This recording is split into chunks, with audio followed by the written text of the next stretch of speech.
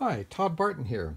With this tutorial, I'm going to begin a series of tutorials on the Buchla Spectral Processor Model 296E. And if you'd like to follow along, I'm just going to be going through the Buchla 200E User's Guide, which you can download at buchla.com under Support tab, and find the 296E Spectral Processor. And I'm just going to, each tutorial is going to be focusing on just a paragraph or a part of a paragraph to show you what they're talking about, and then I'll probably add a couple of little tips and tricks along the way. The first thing we learn is that it is a multifunction 16-channel bandpass filter with separate control voltage amplifiers, or VCAs, for all of the 16, and envelope follower outputs here. The first exercise they have you do is take a signal and put it into signal in, these cross-connected signals. Either one will do. I'm going to use some white noise. Here's the white noise. And I'm going to put it into signal in. I'm going to choose odd. It doesn't matter which one you have. The next thing you need to do is make sure that the spectrum transfer, all lights are out. You can just toggle through that.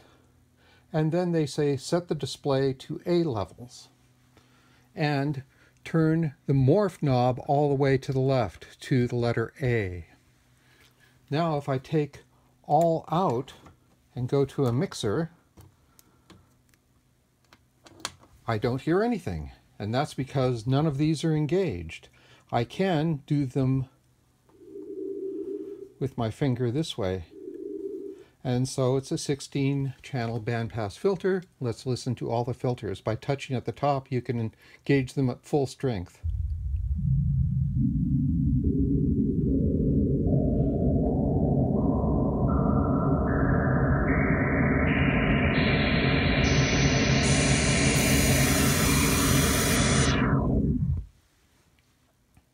You can also draw or sculpt that white noise.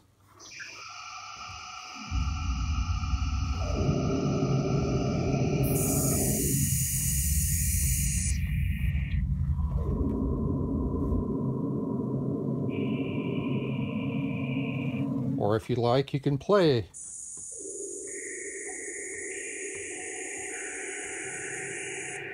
Different frequency bands.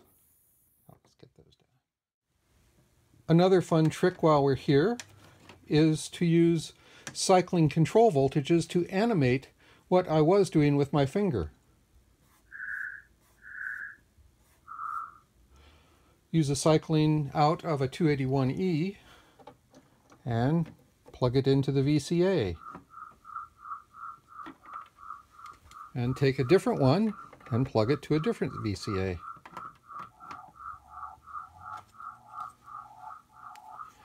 And a third.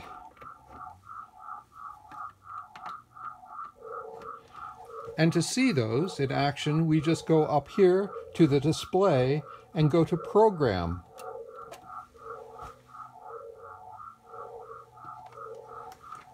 And I can send a random voltage coming out of the fluctuating random voltage to yet a different one. Okay, there you go.